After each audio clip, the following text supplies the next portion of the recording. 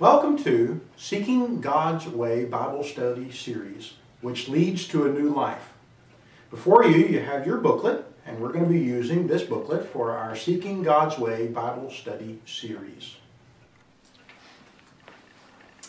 Well, Marvin, well, Randy, we're on our last lesson. Page 15 of our chart set. And this page is probably the funnest page of all of them. Once a person becomes a Christian, then it is truly the most wonderful life. So our chart is entitled, The Christian Life is a Wonderful Life. And so the passages on our chart are all designed to show us how wonderful the Christian life actually is.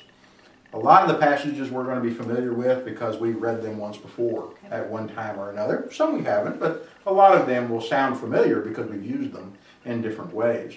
But as we go through them, we just want to, realize how wonderful being a Christian is, because it is truly the greatest life on earth. And if a person wants the solution to life on earth, here it is. It's all in one book. So, and we've been studying that book, and so we're going to start here with that. The Christian life is a new relationship, and we're going to start right there where it says new creation, 2 Corinthians 5, verse 17. Therefore, if anyone is in Christ, he is a new creation. The old has passed away. Behold, the new has come. He is a new creation, all brand new. Okay, so how should we look at ourselves? New. We're created new. Now, of course, we're speaking spiritually. I'm still the same old fella. I still make mistakes, and we're going to talk a bit about that. If a mistake happens, what do we do? That's part of our chart as well. But we're a new creation. This is how we should view ourselves in Christ. He takes the old away and replaces it with the new. We have a new example, Hebrews 12, 1 through 3. Therefore, we also, since we are surrounded by so great a cloud of witnesses, let us lay aside every weight and the sin which so easily ensnares us, and let us run with endurance the race that is set before us, looking unto Jesus, the author and finisher of our faith, who for the joy that was set before him endured the cross, despising the shame, and has sat down at the right hand of the throne of God. For consider him who endured such hostilities from sinners against himself, lest you become weary and discouraged in your souls. So, who's our new example? Christ. Christ. Absolutely. No mistake. And isn't it wonderful the way he says it? Fix your eyes on Jesus. We value our eyesight. And in this idea, of course, it's a human idea in a spiritual sense. We fix our eyes on his principles, we fix our eyes on the scripture, we fix our eyes on obeying him, but we fix our eyes on Jesus because he is the perfecter of our faith. We have new growth. 2 Peter chapter 1, 3 through 11. This is that passage that uses, in the NIV, it uses the word supplement your faith with. And this is a wonderful passage, though. Dealing with the idea of a new growth system. Okay, 3 through 11? Yes, please. All right. Just take a deep breath and off we go. Okay. His divine power has granted to us all things that pertain to life and godliness, through the knowledge of him who called us to his own glory and excellence, by which he has granted to us his precious and very great promises, that through these you may escape from the corruption that is in the world because of passion, and become partakers of the divine nature. For this very reason, make every effort to supplement your faith with virtue, and virtue with knowledge, and knowledge with self-control, and self-control with steadfastness, and steadfastness with godliness, and godliness with brotherly affection, and brotherly affection with love. For if these things are yours and abound, they keep you from being ineffective or unfaithful in the knowledge of our Lord Jesus Christ. For whoever lacks these things is blind and short-sighted, and has forgotten that he was cleansed from his old sin. Therefore, brethren, be the more zealous to confirm your call and election, for if you do this, you will never fall. So there will be richly provided for you an entrance into the eternal kingdom of our Lord and Savior, Jesus Christ. Okay? And isn't it really a passage about new growth, that God provides us everything we need, and then we have some of these commodities. It's like a vitamin mineral supplement. And we begin to add to our faith all these wonderful things, ending up with brotherly affection or brotherly love. And all of this binds together what the Christian life is all about. You could actually go through each one of the things and look them up, and you could examine them and see what each one of them is and how each one of them works together to make this magnificent life. And when they're used properly, they fill the world for us in every way. So it's a new growth. And it actually kind of gives us direction. We're going to grow a certain way, so we grow this way. The Christian life is a new hope. 1 John 3, 1 through 3. Behold, what manner of love the Father has bestowed on us, that we should be called children of God. Therefore the world does not know us, because it did not know him. Beloved, now we are children of God, and it has not yet been revealed what we shall be, but we know that when he is revealed, we shall be like him, for we shall see him as he is. And everyone who has this hope in him purifies himself just as he is pure. Everyone who has this hope. What's the hope? The hope of seeing Christ someday. Seeing Christ? The hope of salvation? The hope of being with him? The hope of, you see, I mean, there's all kinds of wonderful hopes, but we have a hope the world simply does not have.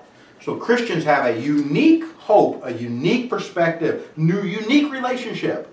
And I love it that it says we shall be like him. And we'll be like him. You see, so we got an anticipation. We know what we're like now. We want to be like him. Yeah, very much so. And finally, we have a new love. Matthew chapter 22, 37 through 39.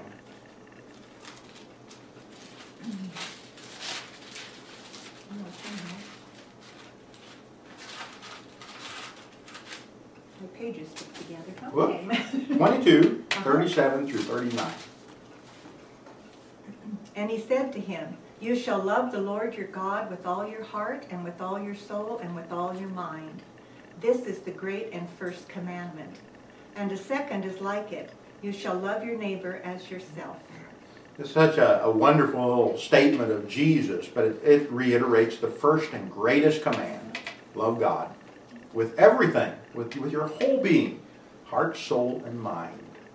Okay? So we have, as Christians, a brand new relationship. And that relationship fills our lives in every way as these new Christians. It makes life worth living. We are walking with God. So we have in this relationship, this new relationship, a new walk, a new way of walking, a new way of thinking, a new way of approaching situations, a new way of trying to please my Lord. We walk in the light. 1 John 1, 5 through 7.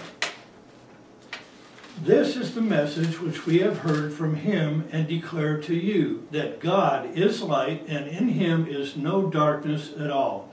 If we say that we have fellowship with him and walk in darkness, we lie and do not practice the truth. But if we walk in the light as he is in the light, we have fellowship with one another, and the blood of Jesus Christ, the Son, cleanses us from all sin. Walking in the light. So when we walk in the light, that last part says, he cleanses us from all sin. Such a beautiful type of picture that is painted. He is the light, and he is the one that cleanses us. And so, as we've seen, all these things come back to Jesus. We walk as Christ did. 1 John chapter 2, 3 through 6. And by this we may be sure that we know him, if we keep his commandments. He who says, I know him, but disobeys his commandments is a liar, and the truth is not in him. But whoever keeps his word, in him truly love for God is perfected. By this we may be sure that we are in him. He who says he abides in him ought to walk in the same way in which he walked. Walk in the same way as Jesus walked, keeping his commands. Such a beautiful picture too. Here we can almost see the feet of Jesus performing his ministry in Matthew, Mark, Luke, and John, which are recorded for us to help us understand his walk, His thinking, His approach, His ideals. And in these things we walk. And the closer we can walk to those things, the better the life actually is. And we walk with love. 2 John 6. This is love, that we walk according to His commandments. This is the commandment, that as you have heard from the beginning, you should walk in it. Walk in it. You know, this is a wonderful picture of walking with Christ, talking with Christ, following Christ, seeing what He accomplished and how it affects me and how it makes my life so full, so vibrant as a new Christian. There are some things, of course, as we've already noted in John. He says a couple of times there that we need to obey Him. Yeah. And some of the things that are very important to this wonderful Christian life is, for example, as we're going to look at, that we must worship. And there are commands of Christ that help us with our wonderful life. We need the support of the saints. We need the support of what He has created in His church, which we've already studied in our lessons.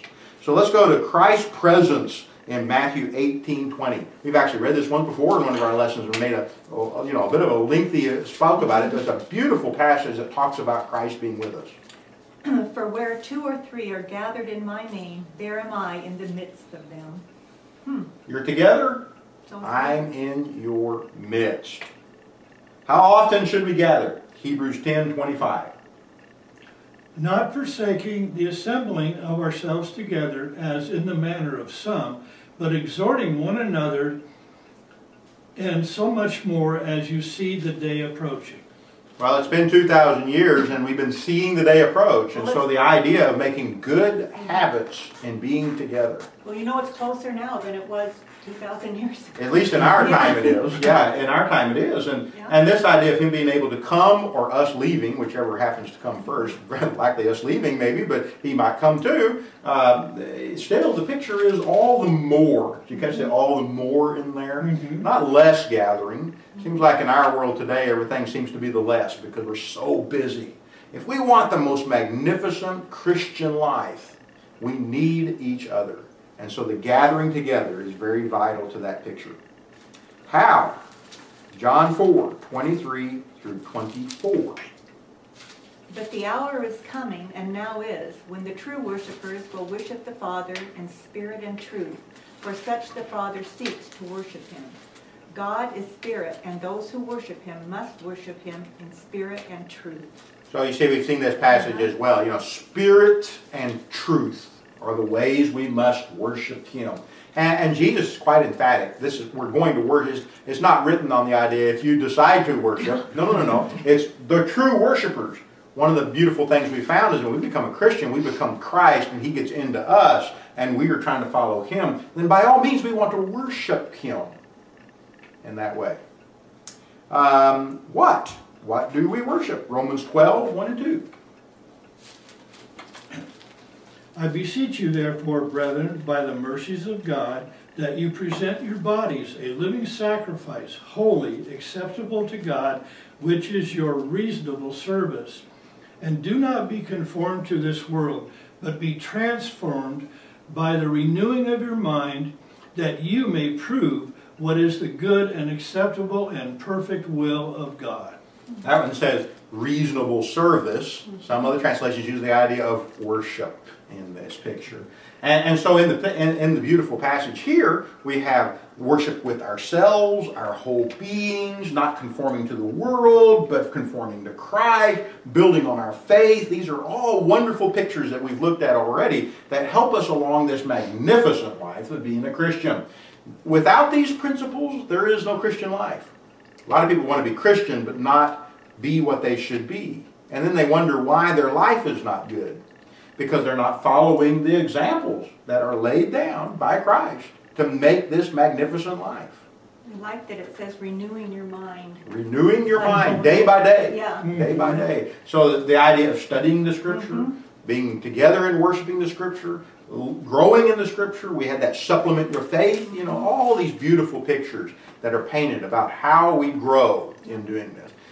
Usually if we want to really accomplish something, you know, we can't just hope it happens. Yeah. If we want big muscles, we're going to have to work our muscles. If we want to lose weight, we've got to work at losing weight. It's not something that just we get in a regiment, and we literally see this same type of language, whether we're walking in the steps of Christ or we're studying from His Scripture. It's an ongoing process to the very end of our lives.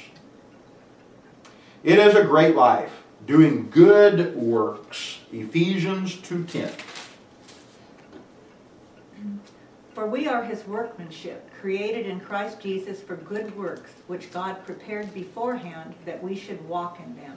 He even gives us things we're supposed to do. Good works, whatever they may be, they can be found in every area of life. They can be good works to our husbands and wives. They can be good works to our children. They can be good works to those in need. They can be good works to those not in need. These are good works. And He gives us good work. It might even go back to the greatest command, love the Lord your God, but in the second greatest is love your neighbor as yourself. Good works. Galatians 6, 7 through 10. Do not be deceived. God is not mocked, for whatever a man sows, that he will also reap. For he who sows to the flesh will of the flesh reap corruption, but he who sows to the Spirit will of the Spirit reap everlasting life. And let us not grow weary while doing good, for in due season we shall reap if we do not lose heart. Therefore, as we have opportunity, let us do good to all, especially to those who are in the household of faith. I always like this because it ends up as saying, do good to all, but pay very close attention to the Christians, because if they're in need, they come first. Right. And so God wants us to take care of each other foremost, but don't forget the rest of the world, you know. And it's so easy to get caught in one or the other in some way or another. But these are the good works of the new life and the new Christian. The spreading of the gospel, Mark 16, 15 and 16. Part of our good work is that we have found what everybody needs. And we should be excited about the fact that if they want a good life, and most people don't have one, then we have the answer. And a lot of people are asking the question, why am I here, and what is my purpose, and all these kind of things, you see. We have that answer. So it should compel us, as the Great Commission says, which you're going to read for us here, that we should spread the message of Jesus. And He said to them, go into all the world and preach the gospel to the whole creation. He who believes and is baptized will be saved, but he who does not believe will be condemned. Very simple, and we've read it many times through our study. And in this we have the Great Commission that we should go and spread the message of Jesus, the gospel, to everyone that we can. Along this Christian journey, though it is the most magnificent life, we still have a struggle. Some get the misconception when we become a Christian, all the problems go away. It would be nice. And that'd be nice. But one thing that we need to appreciate is that when we become a Christian, the devil loses one of his. And he wants that one back. He'll do anything he can to get it back. Okay? And it's also funny that sometimes being Christians, we'll get a little bit comfortable or a little bit complacent in our walk a little bit. And we'll quit paying close attention to the things that can drive us away from Christ. Because as much as we can become a Christian, we can leave Him and lose our salvation, which is many passages we've looked at through Scripture that illustrate that picture. So we need to be careful. Keep up our guard. 1 Corinthians 1, 1 through 12. No, it's 1 Corinthians 10, 1 through 12. I'm sorry. You're in the right place. I said the wrong place. I was just going to look again. And No, you're right. Okay. So we're in 10, 1 through 12. Moreover, brethren, I do not want you to be unaware that all our fathers were under the cloud, all passed through the sea. All were baptized into Moses in the cloud and in the sea. All ate the same spiritual food, and all drank the same spiritual drink. For they drank of the spiritual rock that followed them, and that rock was Christ. But with most of them God was not well pleased, for their bodies were scattered in the wilderness. Now these things became our examples, to the intent that we should not lust after evil things as they also lusted. and do not become idolaters, as some of them were. As it is written, the people sat down to eat and drink and rose up to play. Nor let us commit sexual immorality, as some of them did, and in one day 23,000 fell. Nor let us tempt Christ, as some of them also tempted, and were destroyed by serpents. Nor complain, as some of them also complained, and were destroyed by the destroyer. Now all these things happened to them as examples, and they were written for our admonition, upon whom the ends of the ages have come. Therefore let him who thinks he stands take heed lest he fall. Okay. That says it. Yeah, you know, and Yes. we actually read through this a little bit whenever we talked about the Old Testament and how we use it back in our Old Testament chart, and we even looked at some of the examples of not only the positive but the negative. We follow Abraham, we don't follow Nadab and Abihu type of picture, you know. We looked at those things, and this passage just kind of gives us Paul just gives us a nice little overview. We need to be careful. These people were the chosen people of God, and they failed. They failed terribly, and God punished them terribly because of their failure. God provides a way, 1 Corinthians 10:13, which is the next verse after what we just read. Okay. No temptation has overtaken you that is not common to man. God is faithful, and he will not let you be tempted beyond your strength, but with the temptation will also provide the way of escape, that you may be able to endure it. This is a nice ending to this thought, you know, but at the same time, this is, of course, written to Christians, and it pertains to Christians. This is a promise to Christians, not non-Christians. So for Christians, we even have certain promises that are magnificent. These promises say, you're going to be tempted like everybody. You're going to have to choose, just like everybody chooses. But because you're a Christian, I'm going to make sure you got a way out. You see.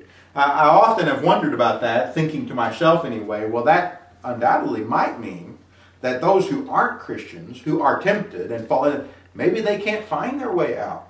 That's what the message of Jesus is all about, to help them find their way out. That's what our evangelism is all about, is because they can't find their way out. They're lost. And how many I have heard, well, I read the Bible once, but I just couldn't, you see, that they can't find their way out. They're looking and they can't find. And they need help finding. And that's our purpose. We help them find the way out.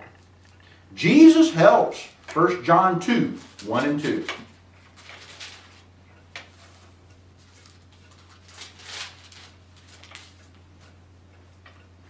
My little children, these things I write to you, so that you may not sin. And if anyone sins, we have an advocate with the Father, Jesus Christ the righteous. And he himself is the propitiation for our sins, and not for ours only, but also for the whole world. We have an advocate, a propitiation, or propitiation, some translations say. The idea of a go-between, one who sacrificed himself for me. A lawyer. A lawyer, Advocate. well, basically an advocate. Yeah. So we have something special between us and God. That's what the Christian life is, the greatest life. Even though we struggle, maybe as everyone does in some situation, we have an avenue. We go to God in prayer. He answers the prayer. We have a way to work our way out because we've got our eyes fixed on Jesus and we see a hope that is valid, is beautiful, is special. And so it gives us the ability to overcome things in a way other people simply do not have. So we do need to be careful, but we also need to be excited about the promises that he gives us. Do things go wrong? Oh yes, things go wrong. And so when things go wrong, we even get help from Scripture in this area. I've just added 3 here to just kind of flavor it a little bit as to help us along that path. But things do go wrong. We sin. We fall short of what we would love to be able to accomplish. What do we do? Well, we've got a few passages that help us. Acts 8, 18 through 24. Now when Simon saw that the Spirit was given through the laying on of the apostles' hands, he offered them money, saying, "Give me also this power, that anyone on whom I lay my hands may receive the Holy Spirit." But Peter said to him, "Your silver perish with you, because you thought you could obtain the gift of God with money. You have neither part nor lot in this matter, for your heart is not right before God. Repent therefore of this wickedness of yours, and pray to the Lord, that if possible, the intent of your heart may be forgiven you. For I see that you are in the gall of bitterness and in the bond of iniquity. And Simon answered, Pray for me to the Lord, that nothing of what you have said may come upon me. We have a multiple example. We used this once before as well, but we have multiple examples here where Simon wanted a gift given that was not allowed. He offered him money to buy it. You know, Peter says, "Repent. Yeah. Maybe God will forgive you." But Simon was a pretty smart character. He knew he needed more than just his own prayer. He asked them to pray for him. He needed to do it. Okay, Yeah. ask them to pray for him. So we get two pictures from this. When things go wrong, we should repent and pray to God. But it might even be advantageous for us to have other Christians pray with us. Because that's very helpful to us. It supports us. The point of one of the many points of the Lord's church is to get the support that we need when things go wrong. And things always go wrong. In a world where Satan wants us back so bad that he'll do anything within his power, we need all the support we can get. Be confident in prayer. 1 John 5, 13 through 15.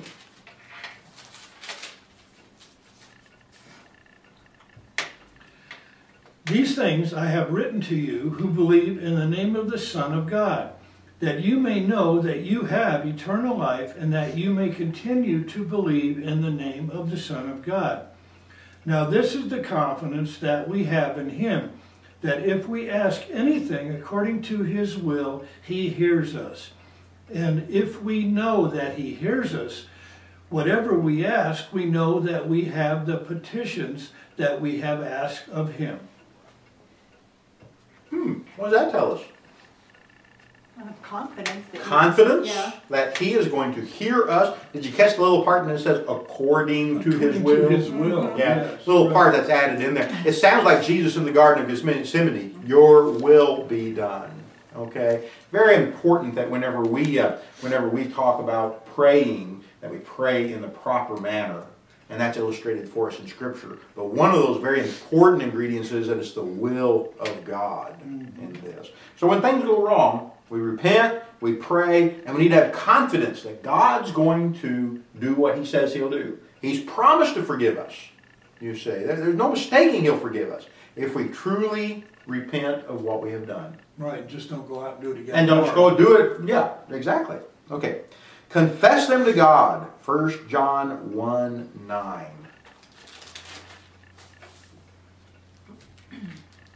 If we confess our sins, he is faithful and just, and will forgive our sins and cleanse us from all unrighteousness. It's a simple verse, but notice it says, get on our knees and pray to God and tell him about it. You know, it's not a difficult thing, because we can do it anywhere, anytime, anyhow. He's everywhere, listening to us. And so when we fail, what's the problem of stopping for a moment and saying, yeah, Lord, I did it again. Please help. It can be as simple as that. And find comfort and hope and direction and desire not to do these things. Well, God knows we did that, and he provides us all those things you just said through prayers of forgiveness and repentance. Exactly, Yeah. exactly. And that is part of the magnificent hope of the Christian life. Because things always go wrong. Things always go, and they will go wrong because we're human in that scene. All right. So we come down to our last little bit, and it says, be faithful. Now there are quite a few little passages. We've just got a few here, but there's a lot of passages that talk about being faithful. But one that is most important, I guess, or such a nice one, is this one in Revelation 2:10. And I put it in our little red box right here on our chart. See, right there. Read it right out of the box there, because it's Revelation 2:10b, as you can see, which is the second half of the verse. Okay. Go ahead. Oh, yeah. Go ahead, Mark. You just want the second half? Yeah, Be, just read. be faithful even to the point of death, and I will give you the crown of life. Be faithful to the point of death, and I will give you the crown of life. So are you supposed to be faithful? Yeah. Faithful. We work our whole lives trying to be faithful to our loving Savior who will save us. Study your Bible, 2 Timothy 2:15. 2 Timothy 2:15. Okay.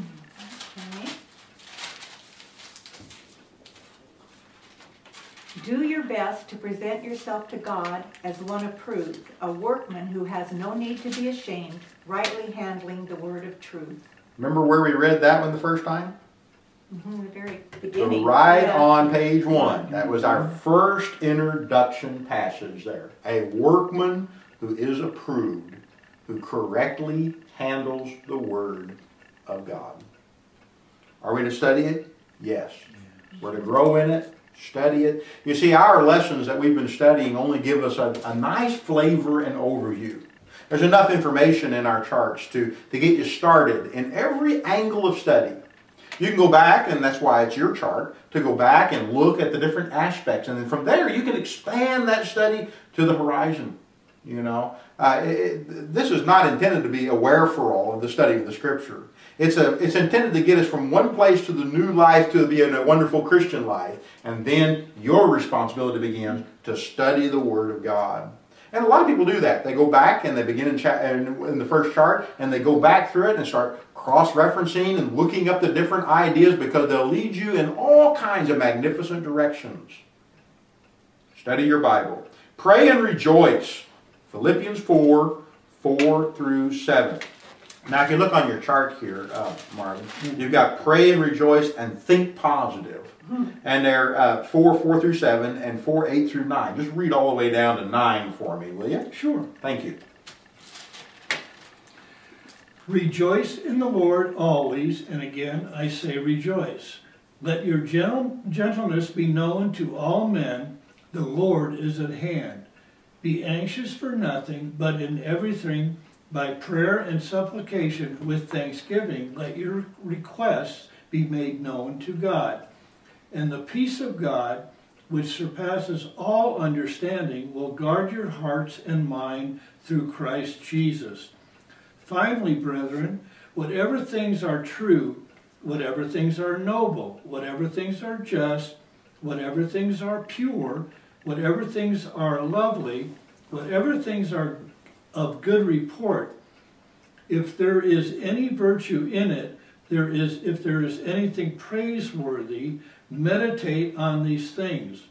The things which you learned and received and heard and saw in me, these do, and the God of peace will be with you.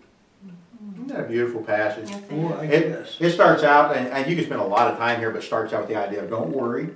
And when you do, which is always, right? Then pray and supplicate, and the God of heaven and earth will relieve that beyond our understanding. And then he tells us how. You see, he doesn't just leave us hanging. He tells us how. He says, now think about these things, and look at the beautiful list. There's nothing negative in this list. It is all positive things to try to think about. Are we able to accomplish that perfectly? Well, of course not. We're humans. But this is our goal. Whenever we get depressed, where do we go? Here. Think on these things. And that renews your mind. And that renews your mind. Okay. You know, the Christian life is truly a worthy life. It's worth the effort. No matter how much it takes for us to conform to the way of Christ, in the end, if we can accomplish even really the surface, it's the magnificent life. And Colossians chapter 1, 9 through 14 tells us that. 1, 9 through 14. 1, 9 through 14. Okay. Thank you. And so, from the day we heard of it, we have not ceased to pray for you, asking that you may be filled with the knowledge of His will in all spiritual wisdom and understanding, to lead a life worthy of the Lord, fully pleasing to Him, bearing fruit in every good work, and increasing in the knowledge of God. Isn't that a beautiful passage? Yep. And you want to go on down? Go ahead and read on through down, Laura. 14, okay. Yeah. May you be strengthened with all power according to His glorious might, for all endurance and patience with joy, giving thanks to the Father who has qualified us to share in the inheritance of the saints in light. He has delivered us from the dominion of darkness and transferred us to the kingdom of His beloved Son, in whom we have redemption, the forgiveness of sins. Yeah, I don't think you could conclude our lesson any better than that passage, now can you? No, that was good. It's just so full, so rich with the wonderful life that the Christian life is. After we've looked at all these passages, we can only appreciate that the Christian life is truly the best that this earth can possibly offer. The only way it's going to get better is to go home. And when we go home, we will then find eternal life.